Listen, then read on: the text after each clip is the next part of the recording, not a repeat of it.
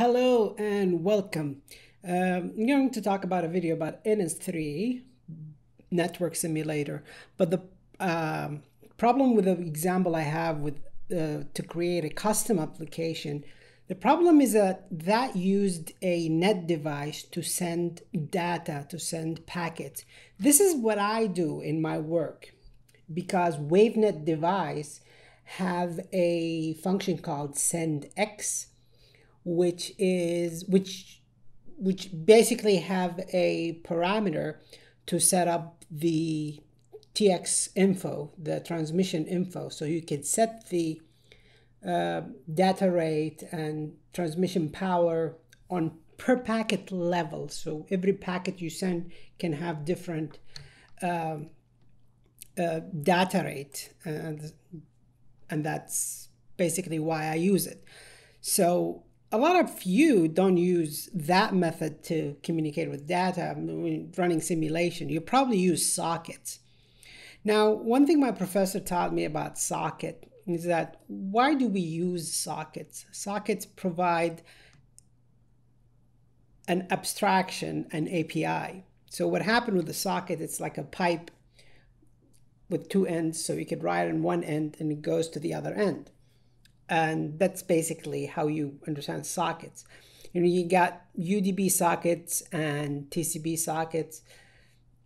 Basically, you send a payload of data down that socket, and the socket programming principle basically encapsulates this payload with the headers, such as the IP header and the UDP header, TCP header, whatever, right? So that's the abstraction. And the API basically function calls so that you don't do it.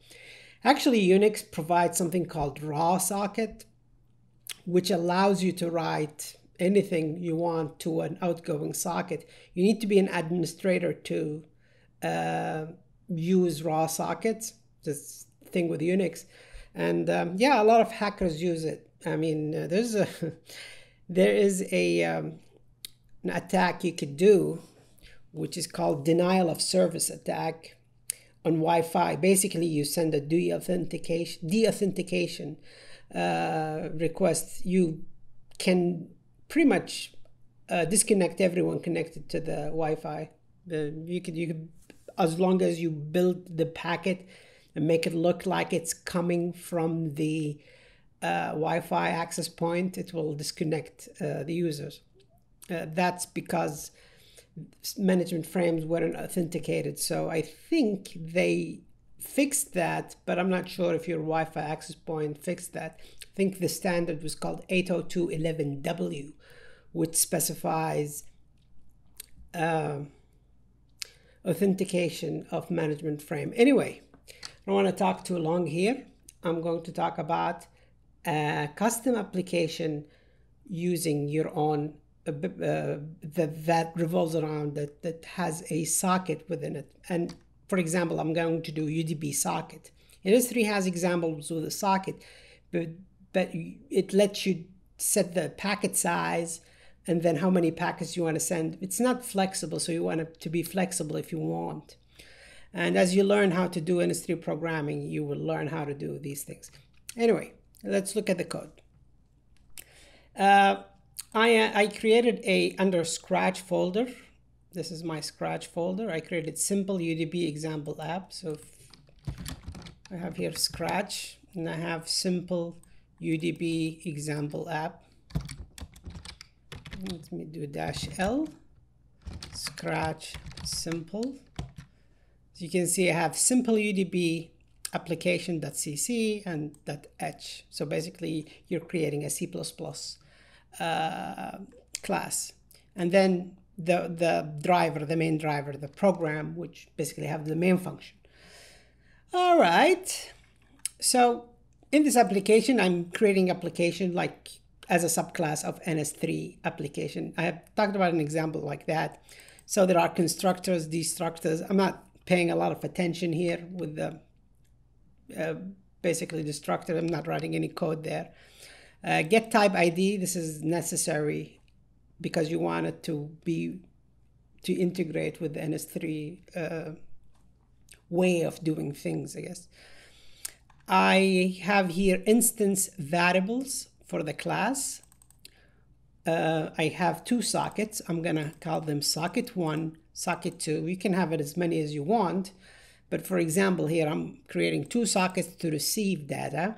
So they'll be listening on specific port. So if each one of these sockets will be listening to its own port. And then the port number and a send socket, so an outgoing socket.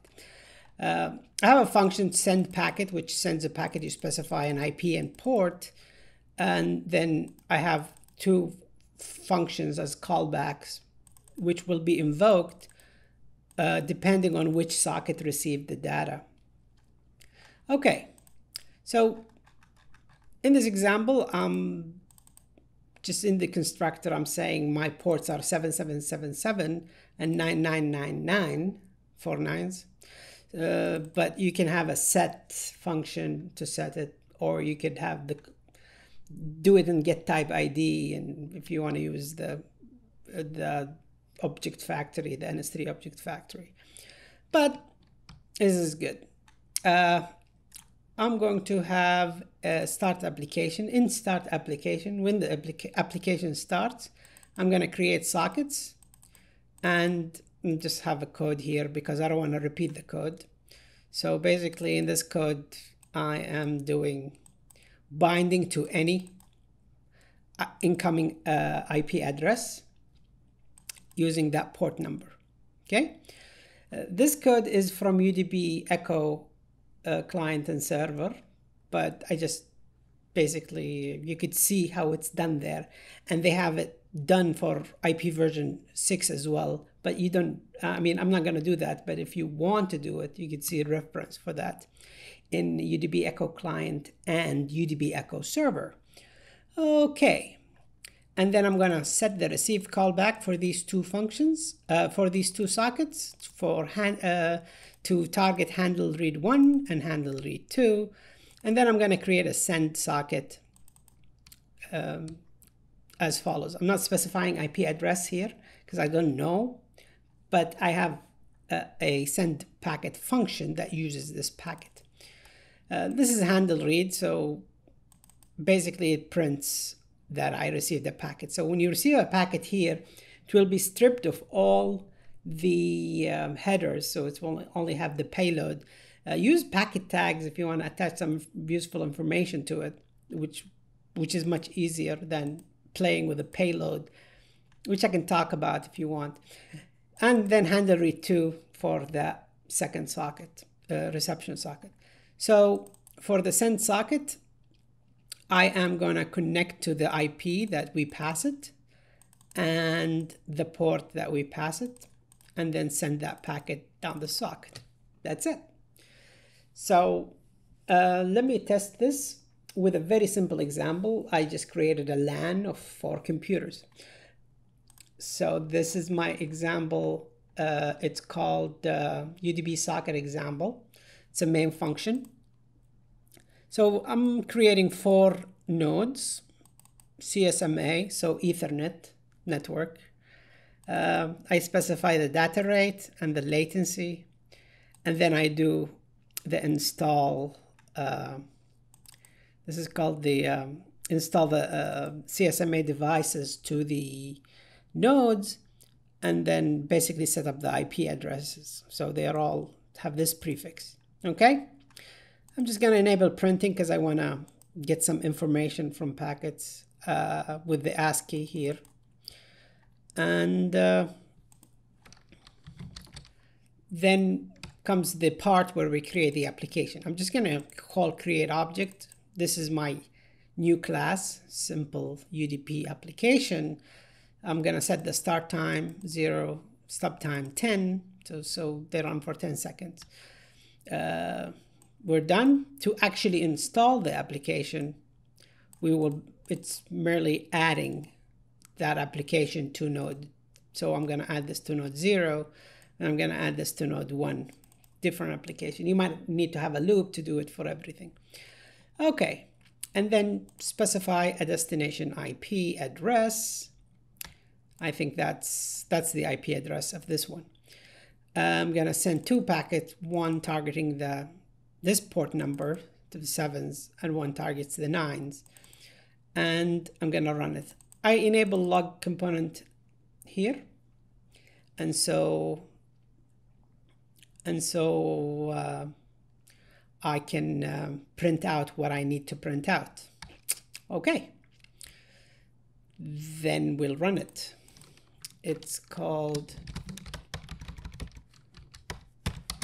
off -- run, and it's simple UDP app paste. Okay, now we can see that we received this. So the good thing about sockets here is that it doesn't matter what devices do I have. So I have Ethernet here and it works. I'm gonna test it also with Wi-Fi. So this is test Wi-Fi, and I need to copy these files. So this is a problem that you need to copy the files over to every project. And I'll talk about a solution for that, which is creating your own module. All right. So this is simple Wi-Fi. This is the 3rd tutorial. So if you go to tutorials, ls example tutorial 3rd, this one, example tutorial, this one here, okay, which does Wi-Fi. Okay, so have changed nothing there except I removed the part where it has UDP echo, and I created a application container and basically installed this simple UDP application to all the nodes, and then I'm sending a packet to this IP address, and I'm sending them at the same time. Of course, it will be queued and it will be sent one after the other. And if we run this one, what was this one called? Test Wi-Fi. But I'm going to first do nslog equal simple UDP application equal info waf -- run. It's test Wi-Fi -- tracing. So I'm just going to enable PCAP. Okay, it should run and output the exact same output. As you can see, it works with a Wi-Fi, and this one generated a oh, let's look at the ASCII from the first one.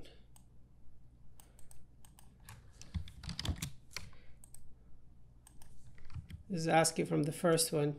Let me make this smaller. It's slightly bigger. So you can see there are the ARP packets first, and then there is the IP packet. It has the source and destination port. Source port is created randomly. It's called ephemeral, like temporary. So if the recipient wanted to reply to the same socket, it will be received on this port. Anyway, I'm gonna go back and view -lth.pcap. So I'm gonna open. No, this one is the Wi-Fi. It has all the beacons. So I'm gonna open this file.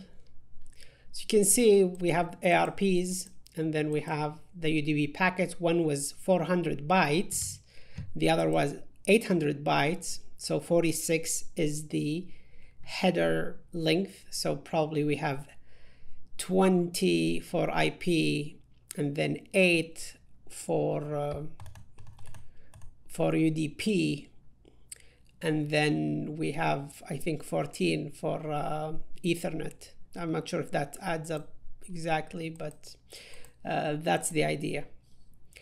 Okay, that's about UDP echo, UDP simple user-defined UDP example. Notice here that I did not send a receive callback for the outgoing socket. I could do that so that when a packet sends back, if an application decides to send back, for example, if you look here, this is source port, destination port, right? So if the recipient decided to reply on the same socket, it will be picked up over this port number, okay? So that's the concept from networking. That is it for this video. I hope you enjoy that. I hope you find it useful. If you have any question, email me or comment, and please like and share and subscribe and all the good things. Thank you and have a great day.